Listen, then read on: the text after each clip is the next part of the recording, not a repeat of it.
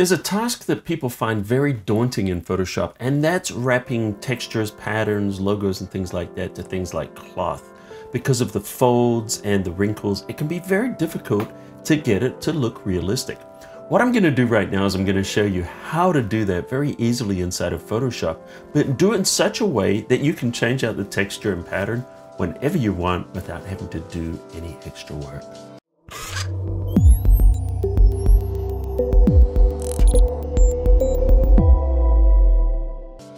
Hey Cafe crew, it's Colin Smith here from Photoshopcafe.com, and today we're going to jump in and add textures, patterns, logos to cloth. So we're going to start with this picture of this woman, and we're going to put a texture onto her shirt.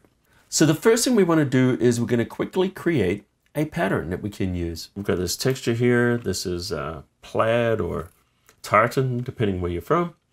And what we're going to do is save this as a pattern. So we just choose File, Edit. Actually, we just edit, and then we go to Define Pattern. And then we're just going to click OK. So what it's doing right now is it's saving that as a pattern to our libraries, and we'll access that in a second. And it's just going to be seamless tiling texture. All right, so we're just going to choose the layer she's on, go down here, grab an adjustment layer, and we're going to grab the pattern adjustment layer.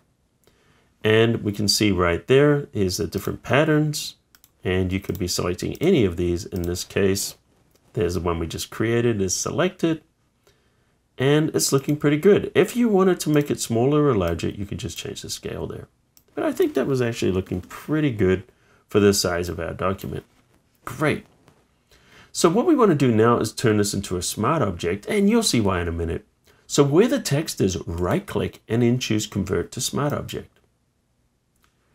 Now what we want to do is just kind of position it. So I'm going to hit Control-T, that's Command-T on Mac, to go into free transform mode. And then I'm just going to drag this down so I can see that corner handle, and then just drag this handle down. Now if you're using an earlier version of Photoshop than this, you might have to hold the Shift key to constrain it. All right, so we've got it in position. We want to just kind of angle it. So I'm going to angle it a little bit so it kind of angles with her body, and then just click OK to apply. Great. So what we want to do now is we want to kind of cut it out to match the shape of her shirt. So I'm just going to go down here and I'm just going to grab our quick selection tool. So grab the quick select, and then we're just going to make a rough selection around her shirt there.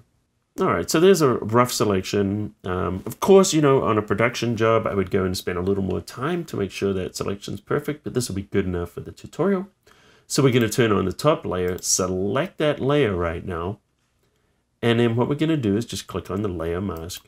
And what that does is it puts it inside a layer mask. So if we have a look now, we can see that it's fitting the shape. Now, of course, it's just looking flat right now. It's not following any of the contours or anything like that yet. Let's change that right now. So what we're going to do is select our layer first.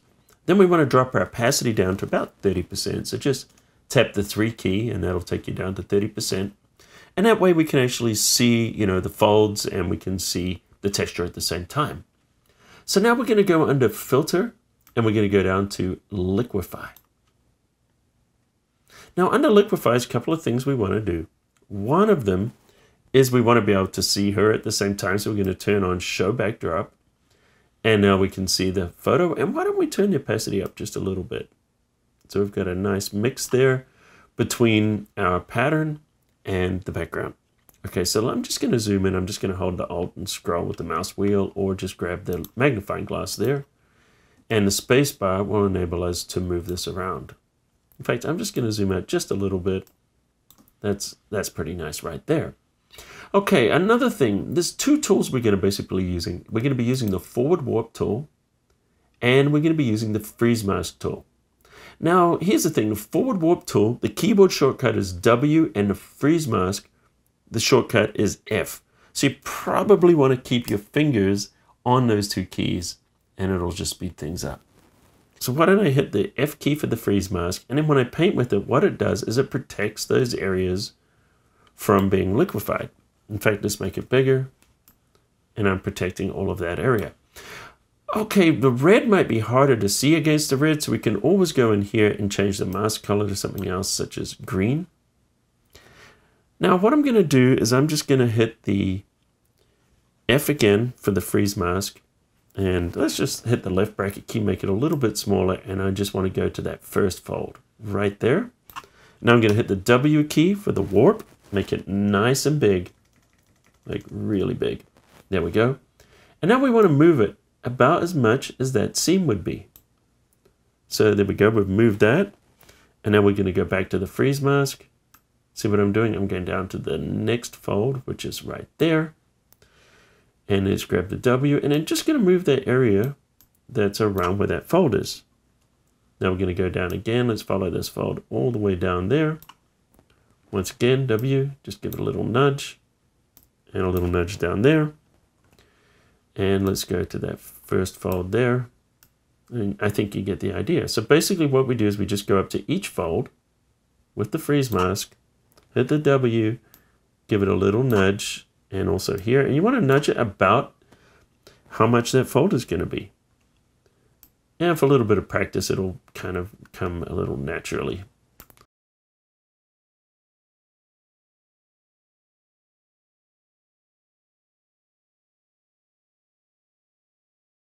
All right, and then when we've done that, all we're going to do is click OK to apply. And let's turn our opacity back up to 100. So we can just actually just hit the 0 key would take it to 100 or slide up there. And look at this, we can see this pattern is starting to follow it. Let's change the blend mode to multiply blend mode. It's definitely going to make it look better. But wait, we haven't got to the good stuff yet.